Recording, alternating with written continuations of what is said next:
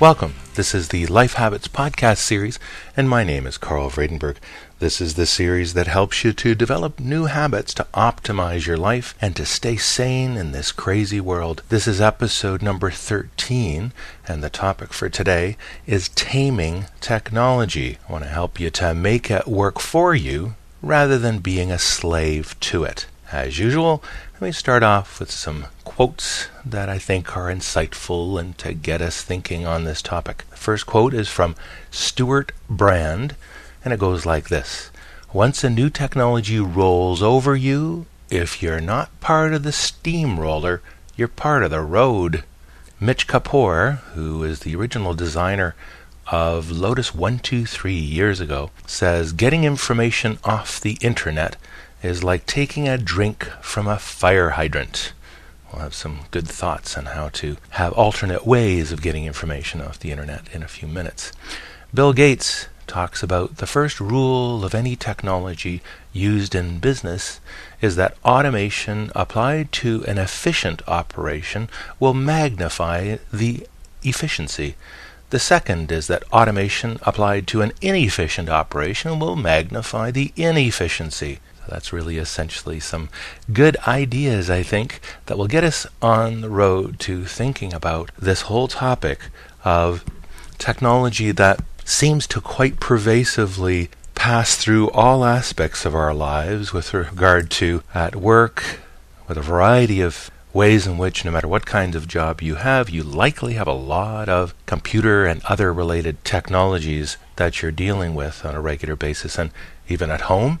And your kids, if you have them, or almost anything else that you deal with in life today, involves some amount of technology. And we, on a regular basis, tend to get overwhelmed by it. And there's so much of it that unless you really have some skills and you've developed them into some real fundamentally good habits, you could really be a slave to these technologies. And there's a lot of people that you can see around that are in fact slave to these technologies, and you don't need to be. And the session that I wanted to talk about today was one on the topic of really trying to harness or really tame technologies so that they work for you. Now, I wanted to introduce the notion that there's a bunch of inputs coming into you, and what you'd like to do is control those interruptions. They're essentially interruptions in your life. There are a number of these. And then there's others that are your outputs, basically, the things that you're wanting to deliver. And those ones you also can control in terms of how much time they take, how involved they are, and when they happen as well. So if you really control these aspects of technology, you will lower your stress level. You'll make more time for yourself, and you'll be more efficient. And after all of that, you'll also enjoy life more. So this is the topic for today, and as usual, I've identified 10 ideas for you to consider that are all skills or ideas to develop into skills and then further hone into habits that really can help you optimize your life in the area of taming technology. So let's start with number 1. And this first one, a number of you may already be quite familiar with, and that is to use technologies like iPods, or now iPhones, and related MP3 players to multitask. So you don't need to, in the sort of old days of consuming media, it used to be that you would, sit there and watch something or listen to something or read something, and then you'd go on to the next activity, serially. You wouldn't be doing it in parallel. And that takes a lot of time, typically. And what you can do instead now, very effectively, is use things like iPods and MP3 players to multitask. And the very thing that you're listening to right now, this podcast, is one of the ways you can do that. You don't need to be sitting there with the coffee cup, with the icon that we have, or the visual identifier we have for this podcast series. You don't have to be sitting there with a coffee cup listening to this podcast. You could, in fact, be driving. You could be walking somewhere. You could be running. You could be doing the dishes. You could be doing the vacuuming. You could be doing any number of things that need to be done anyway, and be enjoying your life more by multitasking and learning and improving your life by things like podcasts. You can also listen to, obviously, to music while you do that. You can also listen to audiobooks, and this is the other one that I find really, really useful.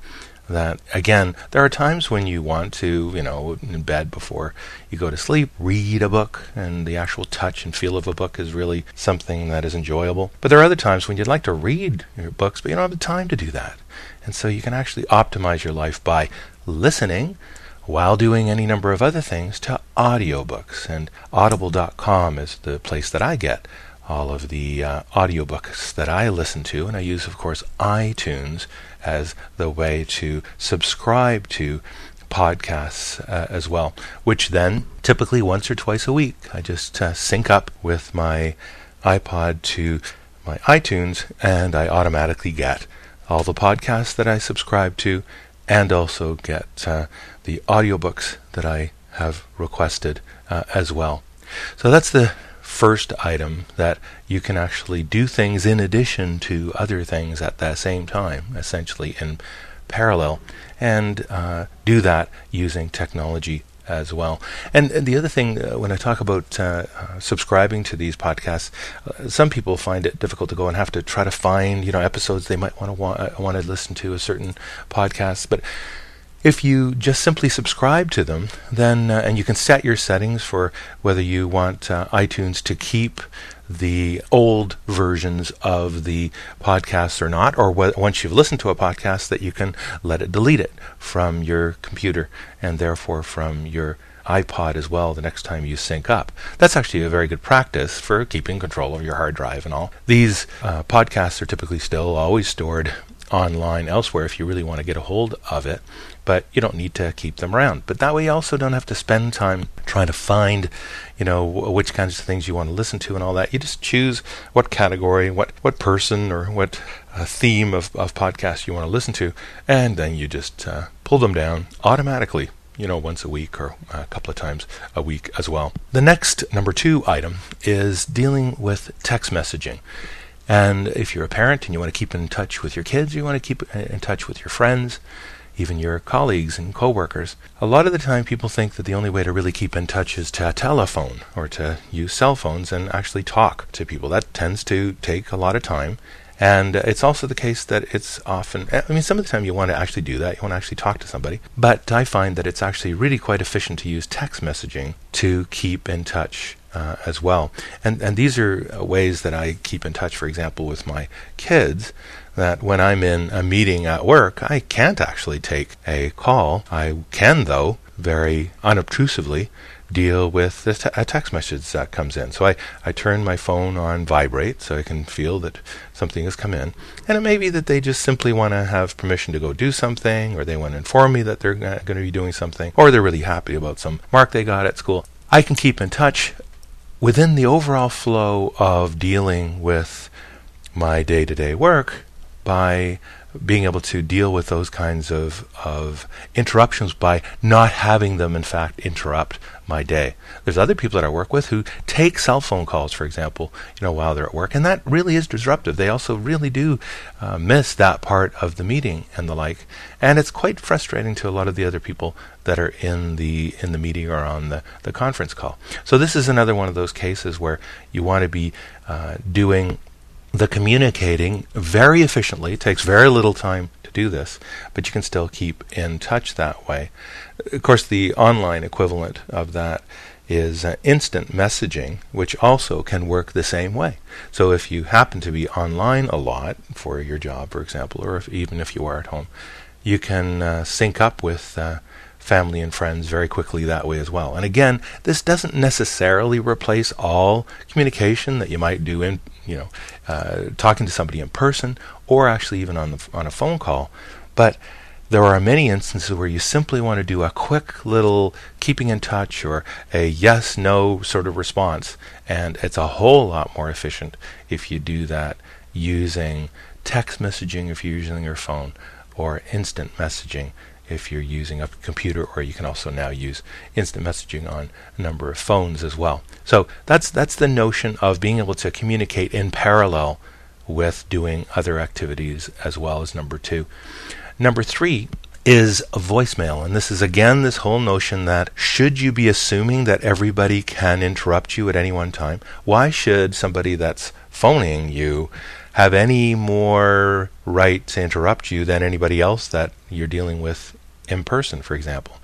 In my experience, that if somebody really wants to get a hold of you, if you have a way of monitoring the calls that are coming in, whether it's through your cell phone or through your landline, you can actually monitor, see who it is, see if this is a call that you want to decide to take as a phone call, or if you really want to let it go to your voicemail and then deal with it in your time, rather than being interrupted and interrupt the flow or the thinking that you were going through at the time that you got that call.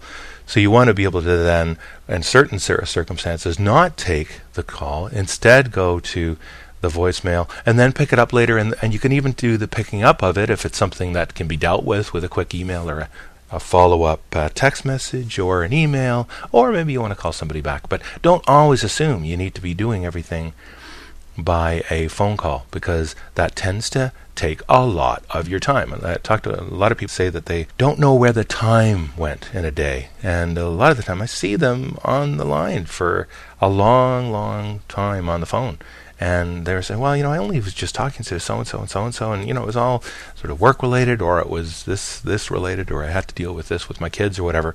But if you do all of that with phone calls, that tends to be rather time consuming, and it also interrupts the flow of your thinking and the work or whatever it is that you were doing. Even if you're doing some hobby, you want to focus on that for a while and not be stressed out by necessarily being interrupted all the time. Number 4 is email, and this is one where you want to basically do this at limited times during the day. You don't want to be doing this all day. You don't want to be jumping on or sitting on email, as it's called.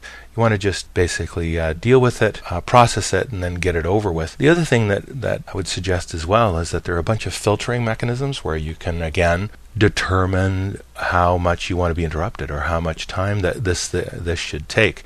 So you can, what I do is actually set colors for different types of people that I would be getting email from. So I know that if there's a certain one comes in, either it's a topic or it's from a certain type of person, I know that I want to do a quick reply to that, because that's what I've decided prior.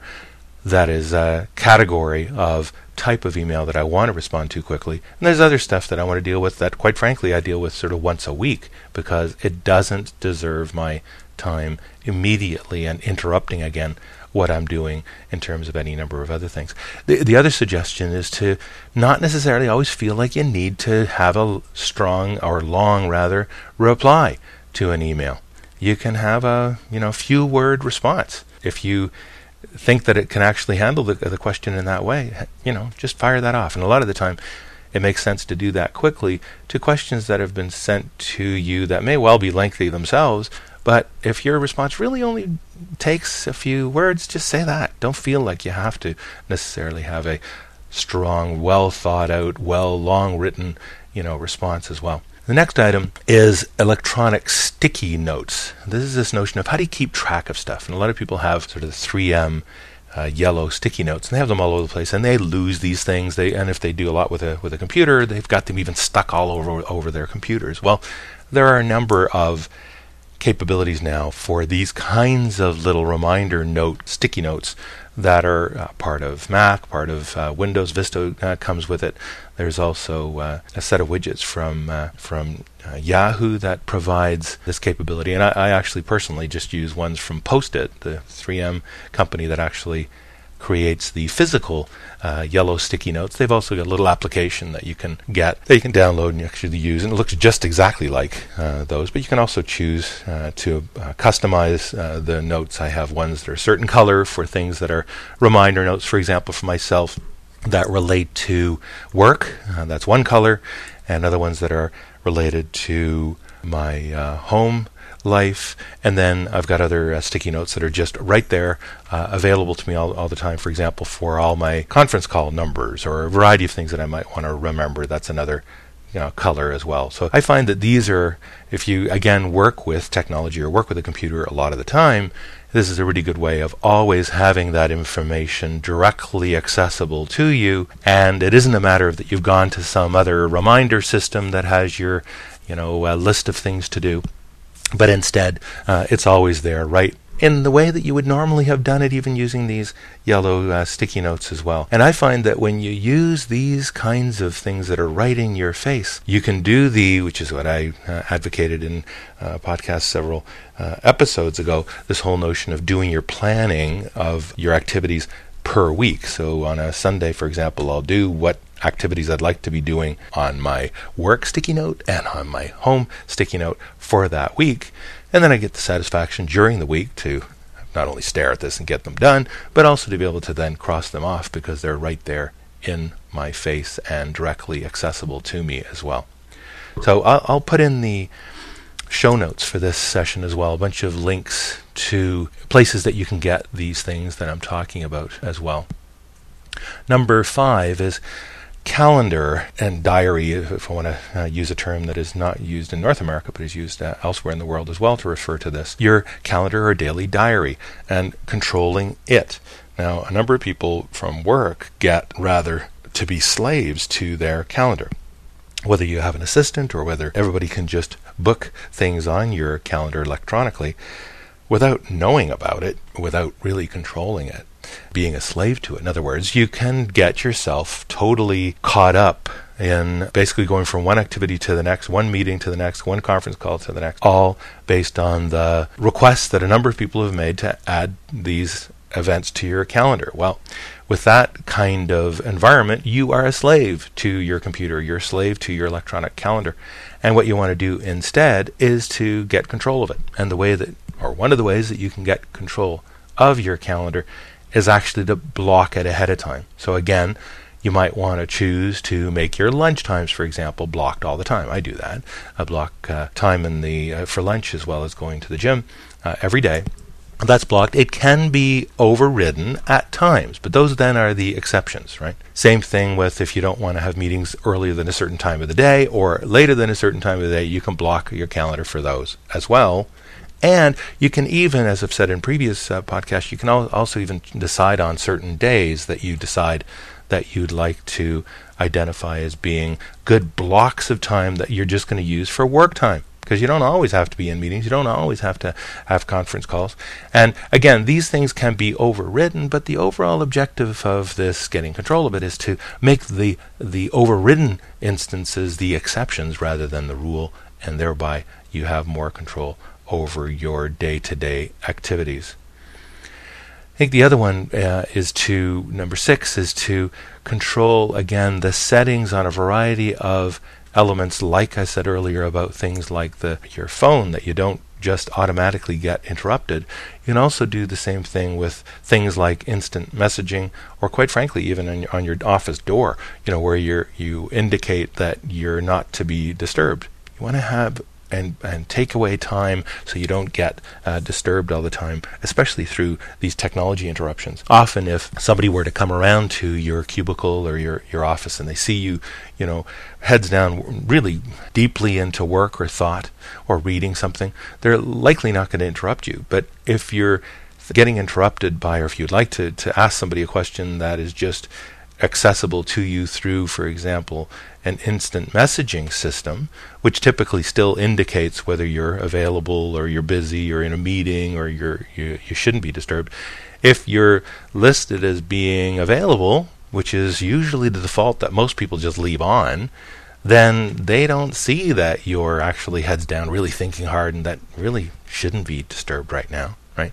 So another good practice here to get into and develop into a habit is when you're about to do some piece of work that you really don't want to be interrupted during, then set your instant messaging status to, not being available. And you can even give the details of what it is that you're working on, just so they've got some notion of what it is that you're doing, and whether, for example, something is still really important that they should still be able to interrupt you for it because some emergency just happened or whatever. That's fine again too, but by default you're basically saying, by the way, please don't interrupt me during this time, or absolutely don't interrupt me during this time as well.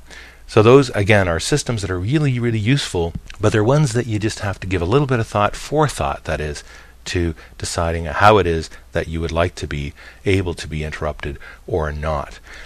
And you got to remember, of course, when you're finished the activity, and this is where you get into the habit, right, where the skill turns into a habit. When you now are just about to do some piece of work, and for example, while I'm recording this podcast, for example, I made sure that my instant messaging systems are either turned off or are indicated as being do not disturb, because I also don't want to have any beeping sounds coming in right now on my screen, and nor do I have the brain space to be able to right now respond to any of those instant messages. But I have to remember that when I'm finished recording this, I want to turn that back on again and be available for chats as well again. And if you don't do that, you can easily find yourself after a whole day of people saying, I couldn't get a hold of you all day, what's going on? And you forgot to turn off that instant messaging status setting that indicated that you were doing some work earlier in the day that you really didn't want to be disturbed during. So again, developing it into a habit is this notion of saying, I'm about to do some piece of work, change your setting, do the work, don't get interrupted, and after you finish that, make sure to go back again and turn that setting off again as well. Because the other thing that I should mention as well is that there's been a lot of recent evidence on the effect of interruption on our work.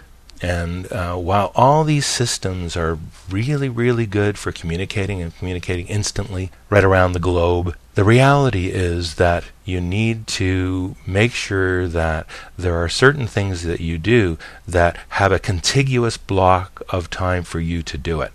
Because when you do get interrupted, evidence has shown that you're much less effective because you constantly have to be catching yourself up again. If it was reading something, for example, you got to go back, find where you were.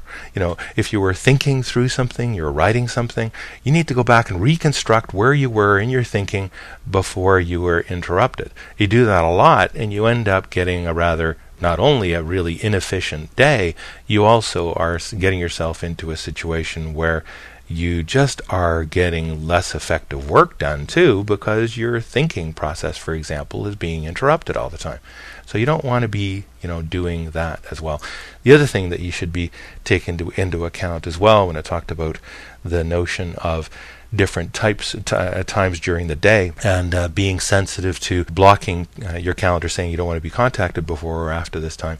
The other thing you need to be sensitive to as well is that when you're working with a worldwide audience, the topic we talked about last time in the last episode in dealing with a flat world, you also want to make sure that there are times that you can be available to be contacted, for example, on instant messaging in the off hours for you in your time zone, but that it might be during a convenient time for others as well. And as a result, and I've seen this as a best practice in several people that work for me that deal with a worldwide audience, that then also adjust their calendar so that they may well take, let's say, a couple of hours in the middle of their day in their own time zone, take that off.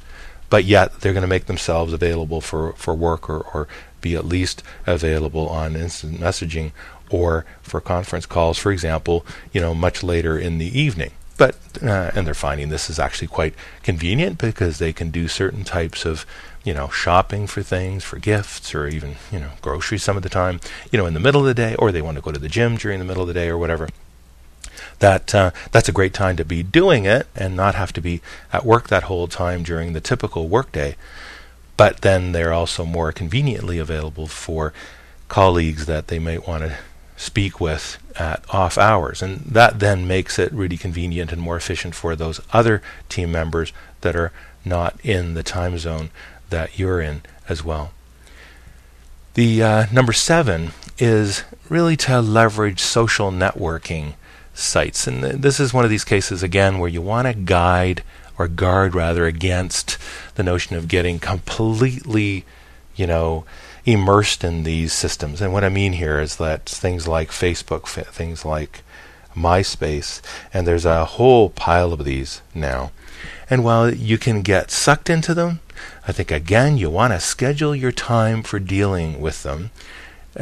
You shouldn't be reluctant to get involved in them, because I think there's huge benefits. I've personally reconnected with people from way back in my life, either way back in terms of time or, colleagues that I haven't worked with for many, many years, and it's great to reconnect with them again and not necessarily have to, again, be involved in their lives to an incredible degree, or they with mine, unless I really care to be, but I can also just keep up with, what it is that they're doing very efficiently and rather enjoyably still, to be able to keep in touch with people you really cared about and people that you dealt with, many years ago or in other lives, so to speak.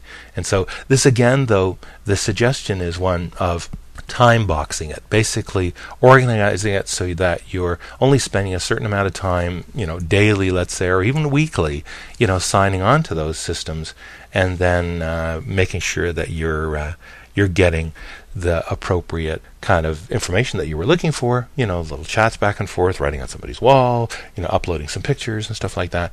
But fundamentally, you want to make sure that you limit it, but then enjoy it, and don't necessarily be reluctant to get involved in these things because you think that they're going to be an incredible time burner.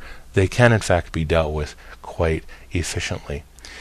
Number 8, I was reflecting on the quote that Mitch Kapoor off the top talked about. Getting information off the internet is like taking a drink from a fire hydrant.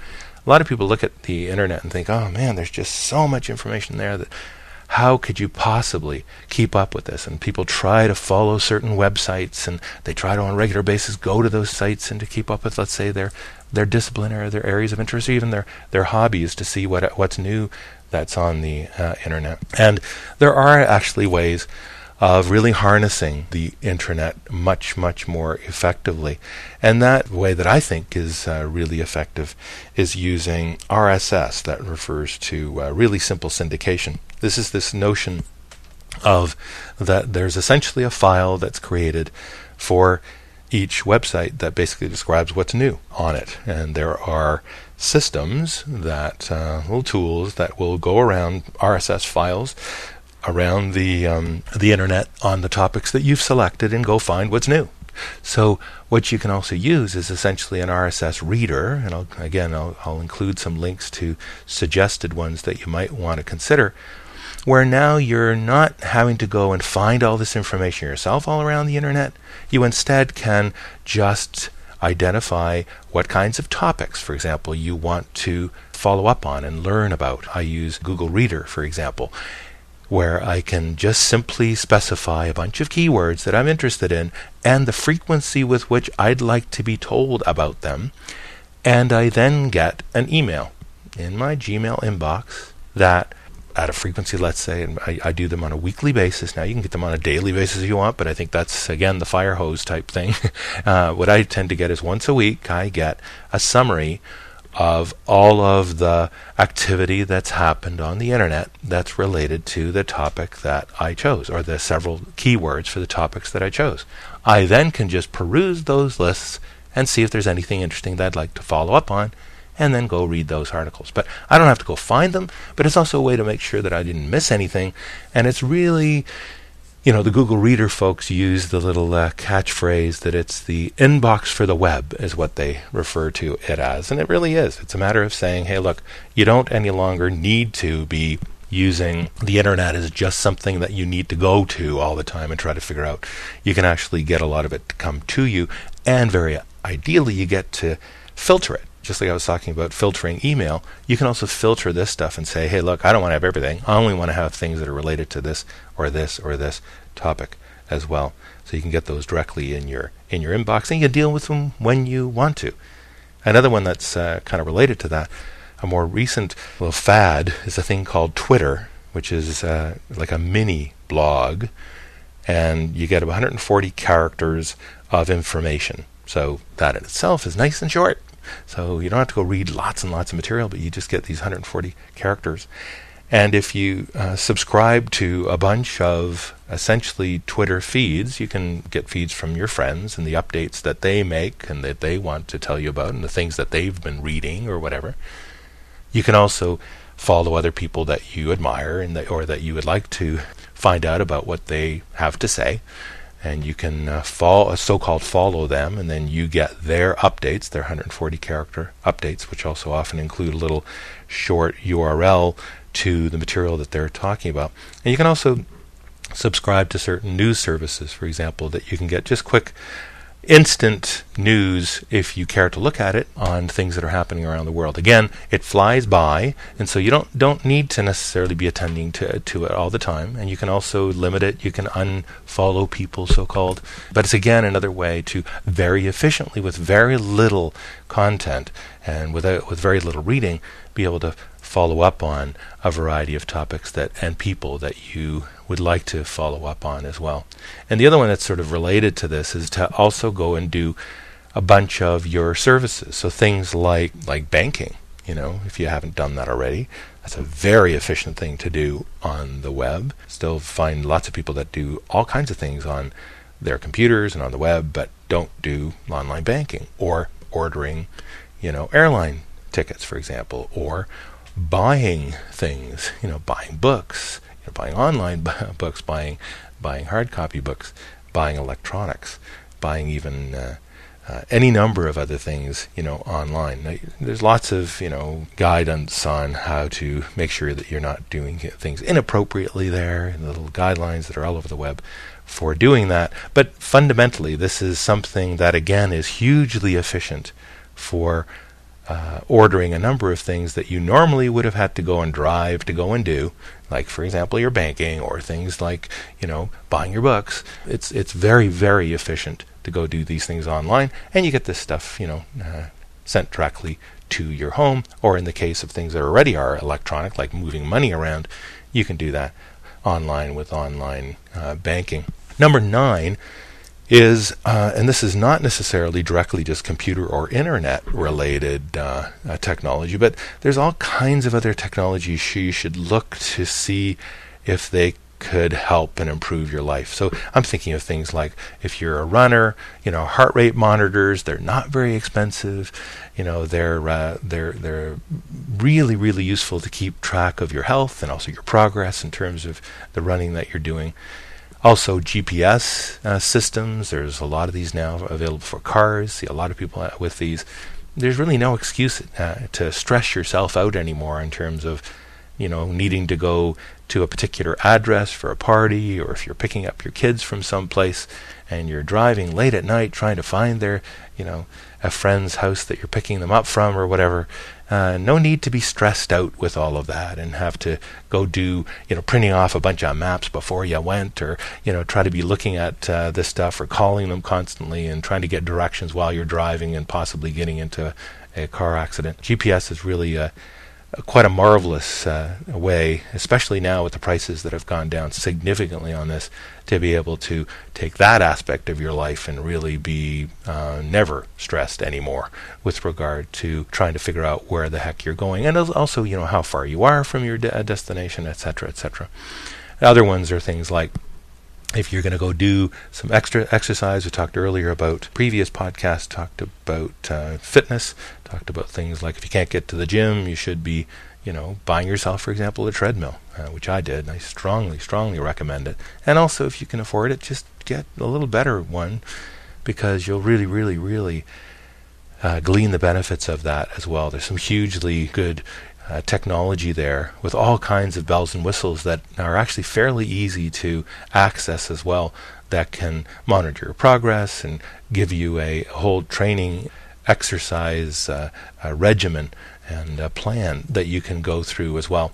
Other ones are things like DVRs, things where, like, being able to record TV programs, so you don't have to be watching them at the time that they occur, but that you can save them up and, again, control your time, right? Number 10 suggestion is to unplug entirely.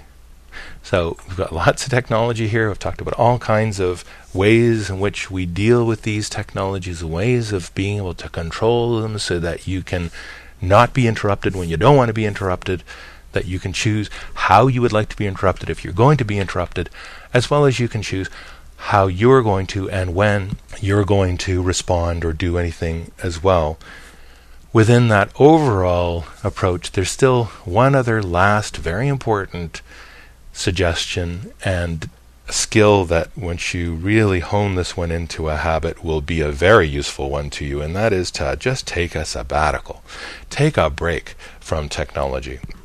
And this goes for, kids if you have them, have totally technology-free days. Also you yourself too, that take certain days that you just choose that you're going to turn everything off. For emergencies, you might still just want to leave your cell phone on or whatever, but there are days that you're just not going to touch any technology and nobody's going to be able to interrupt you at all.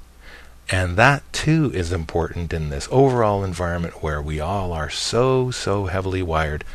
A lot of that stuff and a lot of that wiring that we have can improve and make our lives more efficient and more enjoyable, but there are also some times that you want to just be away from technology entirely, and plan for that as well, because that's important as well. So that's the overall topic of trying to tame technology so that it can work for you rather than you being a slave to it. As usual, I'd recommend that you choose one of the things that we've talked about here and do that this week. Plan to do it. Don't just say, some interesting ideas, I'll think about it again sometime. Choose one. Choose, the notion of the sticky notes, for example, on your desktop. You might want to try, doing that. You might want to just try this RSS feeder approach to keep up on things on the web. You might also just want to start using text messaging. Every phone has it. You can try that as well. So the upshot though is to really make sure that you choose something and then start doing it. And with all of the topics that we talk about in this overall series, we talk about ideas with regard to skill development that are good skills and trying to get out of bad skills and bad habits. But you want to take your good skills, practice them, really get them so that they're routine, and once they become routine, they start to become habits. And once they're into the form of being a habit, then you do them without really thinking about them. And as a result, if you have a number of those in terms of good habits, then you'll definitely be improving and optimizing your life, and as a result, staying more sane as well. So that's it for this week. I really have been appreciating all the feedback I've been getting, as well as the increase in popularity in this podcast series in iTunes and elsewhere. Lots and lots of people are now listening to it, and I thank you all for your interest and also for your feedback as well. And if you haven't provided feedback, you can provide ratings and commenting. You can write a review within iTunes itself. You can also go to lifehabits.podbean.com and you can provide ratings on individual episodes. You can also provide comments on them. And of course, you can always write to me. My email address is lifehabits@gmail.com. And you can provide me any feedback there and any suggestions that you have for topics for future episodes as well. So that's it for this episode. We'll talk to you all next time. Bye for now.